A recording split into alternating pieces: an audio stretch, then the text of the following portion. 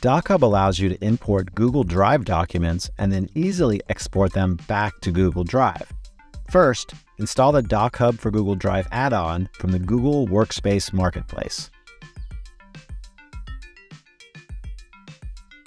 When finished, right-click on any file in your drive and choose Open with DocHub. Make edits, annotations, or sign the document if needed.